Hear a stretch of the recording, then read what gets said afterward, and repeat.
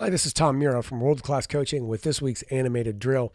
This is a 4 versus 2 rondo that's split into 2 areas. And I like this activity because it really works on ball circulation as well as switching the point of the attack in order to find penetration. Now, the way this is set up is basically this is in a square.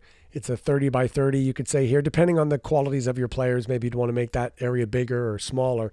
I would tend to make it a bit wider than it is long, perhaps because you're emphasizing the idea of switching the ball and finding width in order to penetrate. So the way you set it up is going to depend on exactly what you're trying to get out of it. You can also work on defensive principles, obviously, as you can with any rondo in this. But here I'm going to focus on the ideas of circulating the ball in order to move it to the open space and then find penetration. So we've got a 4v2 on this side, 4v2 on the opposite side.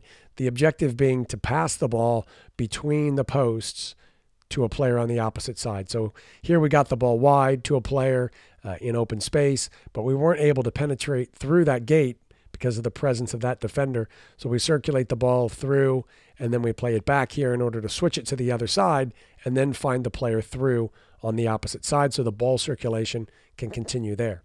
Now, in terms of the function of the activity, if a defender wins the ball, and you can do it one of 2 ways. You can say if a defender touches the ball, then they switch places with the attacker. Or you can require these defenders to win possession of the ball. If they win possession, then they change places with the attacker and the activity continues.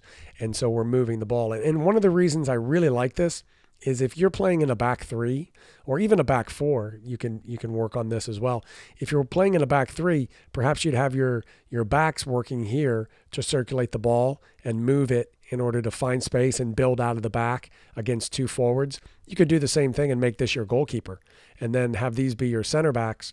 And perhaps this is your holding midfielder, your number 6 coming back in here to support. And so we're working on possessing the ball out of this space and then moving it forward, which after all is why we circulate the ball and why we switch the point of the attack in order to find that ball forward so we can progress it. Now on the opposite side, we're working on the same thing. So you could make it position specific, or you can just make it general possession and ball circulation to switch the point of the attack, just depending on your objectives for the session. But I really like this activity because it incorporates all the aspects of a regular rondo with the technical and the ideas of spacing and finding the right option, circulating the ball and then moving the ball to open space.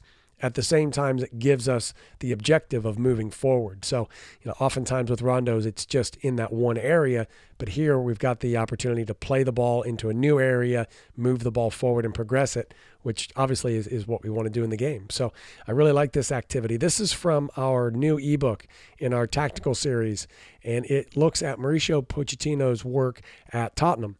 And so this is an activity that kind of highlights Tottenham's ability to circulate the ball and move it quickly and find openings on the opposite side of the field. So this is one of the exercises that he uses to illustrate that and things that you can do with your own team to help you take advantage of these situations the way that Tottenham does. So you can check that ebook out. There's a link in the description below that you can check out, and I'll put a link there in the video as well. So let me know what you think about this video and how you could see using this with your own teams and perhaps progress it. So thanks a lot.